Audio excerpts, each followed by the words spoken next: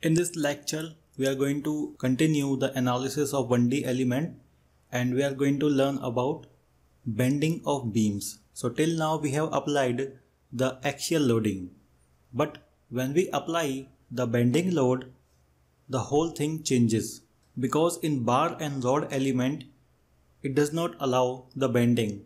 To create the bending, we need to create the separate type of element that is called the beam element. So now first let's understand our problem, then we are going to solve it in Hypermesh.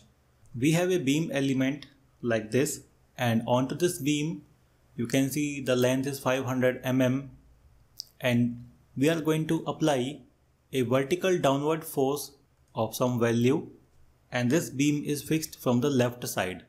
So the cross section of this beam is rectangular cross section, the value 100 and 100. And the material, as usual, we are going to take the steel of given values. And the unit system we are going to follow is Newton mm second. Now let's see the handy calculation value for this beam bending.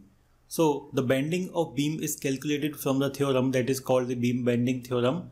I'm not going into the depth of this theorem. You can find it in any books of mechanics of solid or strength of material.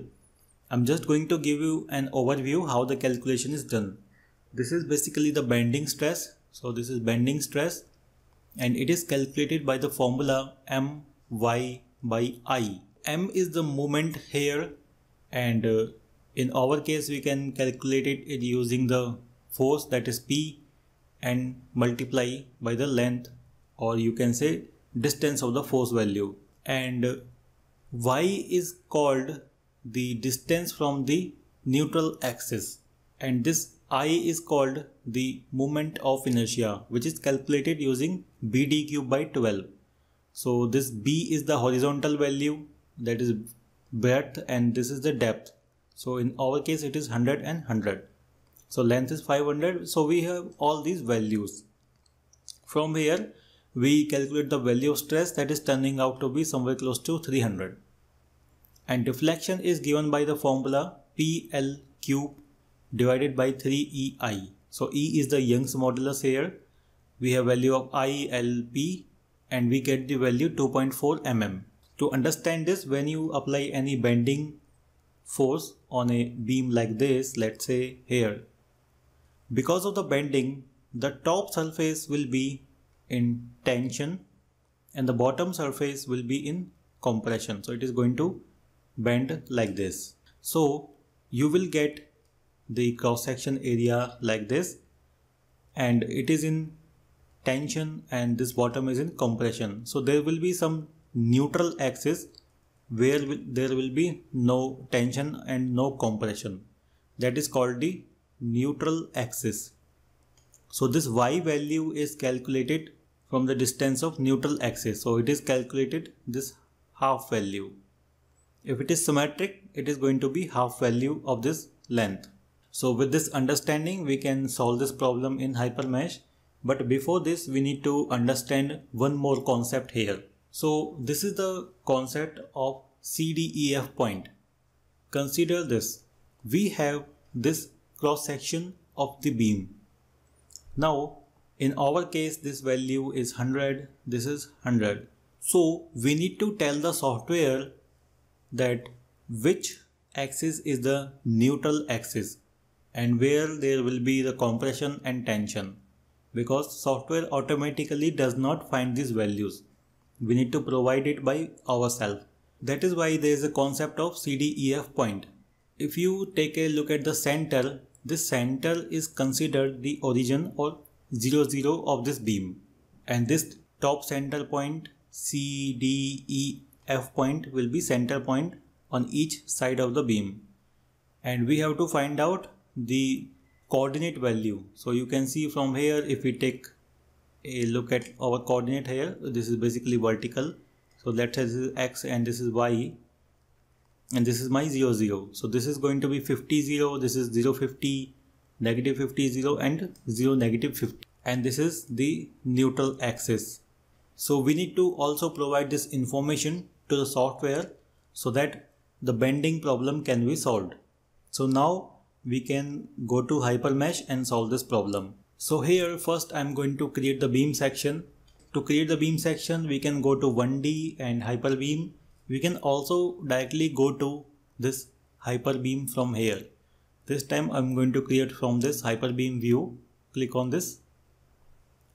Now it is empty, so make a right click, create standard section. Let's say I will create with Hypermesh and I will create solid rectangle.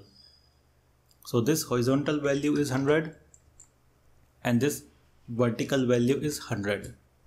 Press F here. So now this rectangular section is done. I can click on model view. And after that I'm going to create the material. I will make a right click, create the material. So material is steel. So this E value is 2140 and this is 0.3. Press enter. And after that we need to create the property. So to create the property, I will make a right click, create, and I will go to property. So this is my P beam property. P beam, enter. Click on this. Now in this P beam, I will go to card image and I will insert P beam here. So check where is the P beam. So this is P beam. Click on yes. So now P beam is the card image. Specify the material. So this material will be steel here. And here we need to select the beam section. So select beam section. This is rectangular section. After we create the property, we also need to insert the CDEF point as we have discussed. So we need to insert them in the property. If we go to the bottom, here you will see continuation line. We need to make a check on this continuation line 2 and you will see C1D, D1, D2, E1, E2, F1, F2. 1, 2 is basically the coordinate and C, D, E, F are the points. So this C point is basically 0 and this is 50. And if it is gone, once again click on the property and continue this.